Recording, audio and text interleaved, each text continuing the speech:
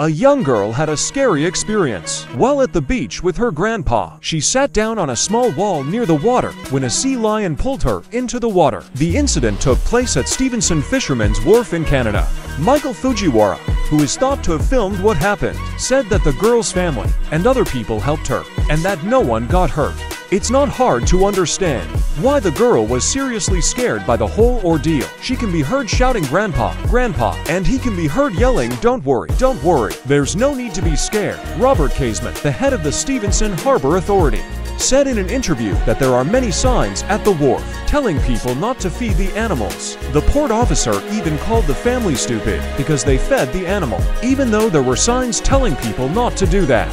On the other hand, the girl's father said that no one in his family was trying to get the animals' attention. If you like the video, subscribe.